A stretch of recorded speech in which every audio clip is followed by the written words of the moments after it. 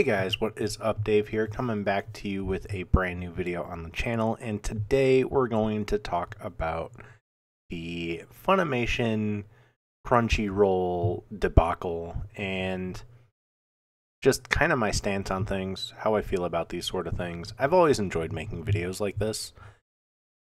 I find them fun, where I just get to sit down and share my thoughts. I used to make these all the time.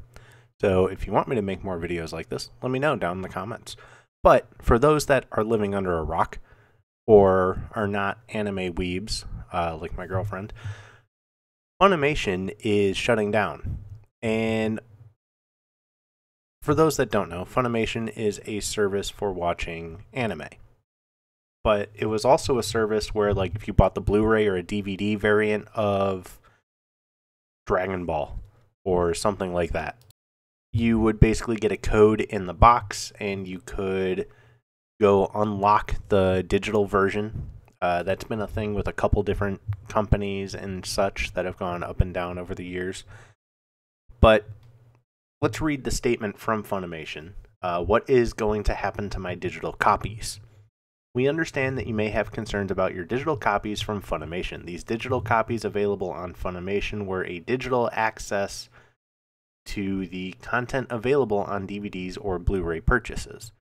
Please note that Crunchyroll does not currently support Funimation digital copies, which means that access to previously available digital copies will not be supported. However, we are continuously working to enhance our content offerings and provide you with an exceptional anime streaming experience. We appreciate your understanding and encourage you to explore the extensive anime library available on Crunchyroll. This is the world we live in. I'm not gonna try to incriminate myself here and be like, yo, start pirating. But like, if you've paid attention to my YouTube channels or anything of that nature over the course of the years, one of my most popular videos on my old channel was when the Pirate Bay shut down. I taught people how to use archive.org to see an archive of Pirate Bay and still download torrents because the torrents were all backed up on archive. Same with EMU Paradise. Some of my most popular videos on my channel are 30,000, 3,000, 8,000. You know, you combine those all together, that's what, 41,000 views, is how to download ROMs and ISOs from EMU Paradise, even though the website removed the official download links. And the official statement, as far as I remember, from EMU Paradise is basically, once the server stopped getting paid for, everything's gone. They did not produce their own official backup, which is really scummy because there's a lot of stuff that's going to be just long gone because they didn't remove just download links for things like games, like ISOs for GameCube or PlayStation or Game Boy or ColecoVision. Like, EMU Paradise supports a lot of stuff. We'll go here real quick. So if you go to like ROMs and ISOs, there's Atari 2600, Jaguar, Bandai Playdia, the Xbox, Namco System 12, Modeler. A lot of the MAME stuff I was told will not work with MAME these days, so it's not as big of a deal. But like the Capcom systems, the CDI, like there is so much on here that a lot of these other ROM websites do not host because they're not popular. You're not going to make any ad revenue from having an Atari links section on your ROM website because how many people have ever played an Atari Lynx? Yes, I have one in my attic. I am a special use case. It has Clax on it. It's such a fun game. If you've never played it, play Clax. But like a lot of the stuff, once the download links no longer work on this website, they're gone. There's already stuff starting to disappear from this website, which makes me very happy that at one point I did archive pretty much as I possibly could from EMU Paradise. I just don't know where I put the folder. It's somewhere in here. Simulation? No, that's just Dreamcast. Either way, doesn't matter. I did a huge backup of EMU Paradise, It's on my other external drive. Okay. But it's also uploaded to a hidden Google Drive that I used a script to duplicate 1,000 times. Yeah, a script to do that exists to 1,000 different Google accounts. You would think I would use that to get to 6,000 subscribers on YouTube. Anyway, that's beside the point. I'm not going to trick the system because that can get me terminated. But once this stuff is gone, it's gone. We're living in a digital age now, and that's going to be a terrible thing come 50 years from now, maybe 100 years from now, when systems in 40, 50 years, like computers in 40 or 50 years, can't even run a 32-bit application without some form of emulation. Or who knows, maybe they can't even run 64-bit. Maybe we'll have 128-bit computers by then. Maybe we'll have quantum computers by then just sitting in our kitchens, giving us cancer. It's this digital age we live in. It's not like 1600s, 1700s. It's not even like 800, AD or whatever, where they have books. They have the stone tablets. They have the carvings on cave walls. We live in this digital age now where if a solar flare went off right now and hit the Earth perfectly, all of our electronics would be dead, except for the ones that were created very recently that do happen to have protections against it. Majority of the world would be back into the Black Stone Ages. I don't know why it's the Black Stone Ages. It's not. It's just the Stone Ages. They would just be, basically, that'd be it for technology. That would be completely it. That'd be gone. It'd be gone. So, when archivists 100 years from now, 200 years from now, if the human race is still around, want to learn anything, they have to hope for people that are archivists now that are going to fight to keep, let's say this computer system I have next to me. I'm going to do everything in my power to keep it running for the next, 5, 10 years, despite what technology leaps and bounds we're going to take.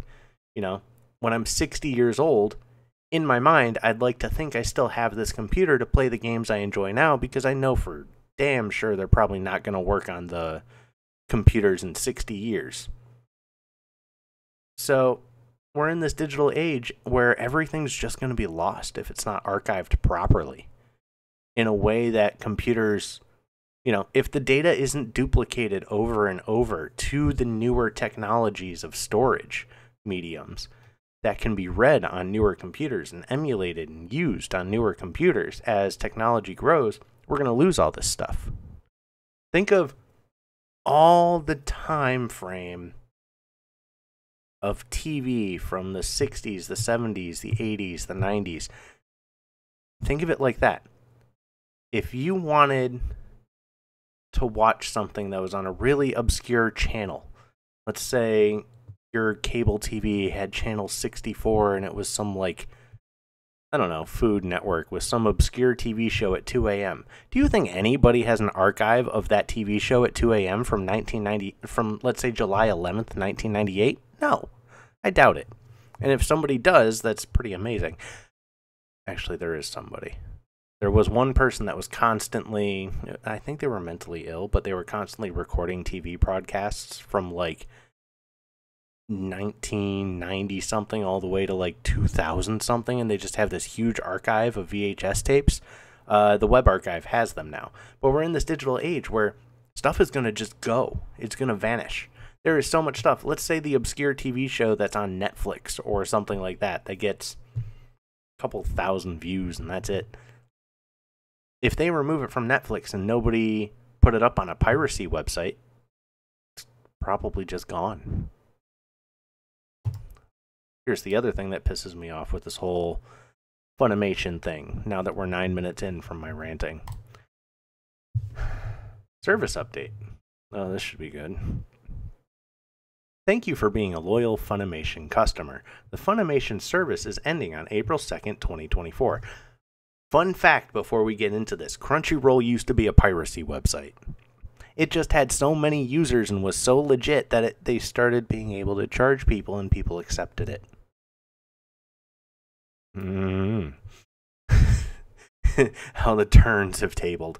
Um, you can still access the content you love on Crunchyroll, which houses one of the largest anime libraries, subs and dubs, catalog, and simulcast, as well as games and the Crunchyroll store. You don't have to leave your Funimation watch history and Funimation queue behind. You can migrate them over to Crunchyroll. Please log into your Crunchyroll using your Funimation credentials. If you already have a Crunchyroll account, your account will be merged and you will be prompted to migrate your user information at login. Sorry. Anyway, let's continue. As part of our transition to Crunchyroll, the price of your new Crunchyroll plan, oh my god, when I heard this, so I watched a Moist Critical video, which is what triggered all this and made me want to make a video. Your Crunchyroll plan will increase from $54.95 a year to $99.99 a year. Now, granted, that's what, like $8 a month? I'm not good at math. That's $8.35 a month. That's not that much, but that's what, double? I just realized you can't see the calculator. So $54.95 divided by 12. No, 54.95 divided by 12. So it was $4.58 a year or a month. $99.99 divided by 12 is $8.33. So basically it's doubled. Now, don't get me wrong, I'm not mad over $8 a month, but it's the fact that it's nearly doubled. That's insanity. They could have saved themselves so many headaches on the internet with people freaking out about this. They could have saved themselves so many headaches if they listed it from a monthly value. In all honesty, like, who decided to write this up? Because this is stupid. Then again, I guess I don't know how Crunchyroll works. I've never used it. I'm admittedly a pirate and an archivist through and through. You can just look at what I've done with Lithtech. You can look at what I've done with the 1320 Nitto game series. Like, let's look at the Nitto game series. Hold on. Let's use this as an example. I have a V1 and a V2 folder. I have a Nitto backups. I have a everything Nitto. I have a CIE folder somewhere. I have a 1320 archive. So what we're going to do is 1320 archive, everything Nitto, Nitto backups, and V1 and V2, just these folders. Yeah. I archived so much stuff from 1320 Legends, Racing Rivals, 1320 Challenge. I still have my original installation directory from 1320 Legends. It never got deleted. It's been 10 years. Over 10 years? If I remember right. This is going to keep climbing. I'm going to tell you right now, this is going to keep climbing. 47,000 files and 1,328 folders. I need to delete a few folders. 8 of them to be precise. Okay, never mind. Now it's up to nearly 2,000 folders. But this is my point. I have archived so much stuff, and because of people like me, like Canard, like Espionage, like Secret Agent, all of us being kind of maybe a little overly obsessed with a 20-year-old PC game, we had this stuff archived. We still had the knowledge in the back of our heads of like kind of how the game worked. Me, because of the hacking standpoint, so I knew what tools to use to modify it. But Kennard knew it from the gameplay perspective. One of these days I'll get his permission, and I'm going to do a video about his write-up about 1320 Challenge. He has this...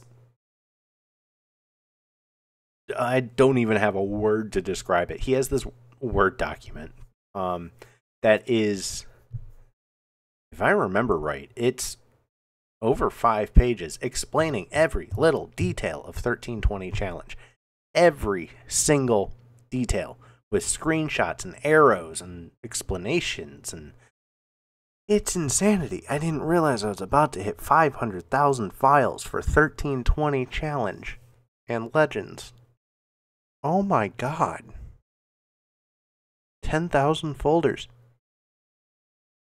The only thing that I'm going to say is not going to show up here that's on my other external hard drive is the Racing Rivals server archive. I have 2 copies of that server archive. That server archive is 400 gigabytes. That's not here. Insanity. But, yeah, so it's going to double, and they could have saved themselves some grief. But even still, it's ridiculous that it's, from the sound of it, I don't know, is Funimation owned by Crunchyroll? That's the sound of it that I've kind of gathered from other things that I've looked at. They're just simply closing Funimation and then making you move over to Crunchyroll to just have you move over. I don't know. I don't understand. But, I mean, at least they say you may cancel. I think it's going to be okay for them. I think they're going to have a spike in users, obviously, because you have to move over if you keep wanting to watch your anime content, your weird weeb people content. Someone's going to get mad. But, I don't know. It's scummy.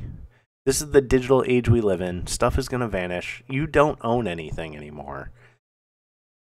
Even think about the phone in your pocket. I know I can keep going on and on and on about this. Like, think about your Apple iPhone. What if? Hear me out. Hold on. How many of you feel old right now seeing this logo? Leave the comment below. How old do you feel? Tap Tap Revenge. It was the Guitar Hero for mobile. Kind of. What Tap Tap Revenge was, if you don't know, hold on.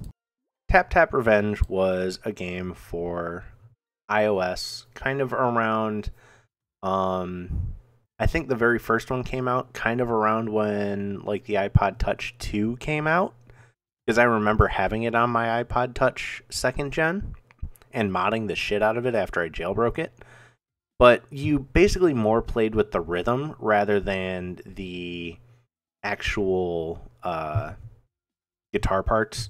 There were mods later on that added 5 rows and converted Guitar Hero songs to Tap Tap Revenge. Like Tap Tap Metallica. Metallica Revenge. Tap Tap Metallica Master of Puppets. I'm not going to play the audio, obviously. But, oh my god. How old are we? This was 14 years ago. Like, people just got really good. Tap Tap was so much fun. I remember you could play multiplayer on a single device. iPhone users, do you want to play this game? You can't. As of iOS 11, Apple removed all support of 32-bit applications from iOS. Completely. Gone. If you came over to the archive and wanted to download Tap Tap Revenge or Tap Tap Reloaded or Tap Tap Metallica, you can't. And there's 2 reasons you can't, unless you live in Europe. There's 2 reasons you can't. 1, sideloading applications on iOS. Even if you create yourself a free developer account for your Apple device, you only get 2 weeks before you have to re-sign the application, reinstall it. Or you have to use like some hack service like Troll Store and hope for an exploit that doesn't exist in iOS 17. Or you have to hope for a jailbreak to use AppSync and I don't remember what the other thing is called. Anyway, if you're in Europe, sideloading, I believe, is required now in iOS. Or, guess what? You just can't, because it's a 32-bit application. Tap Tap Revenge was never made for a 64-bit device. And since Apple removed 32-bit application support entirely from iOS in iOS 11, or on 17 now, you're not going to be able to play this game. You have to have, like, I have next to me an iPhone 6 Plus that is on iOS 10 got something.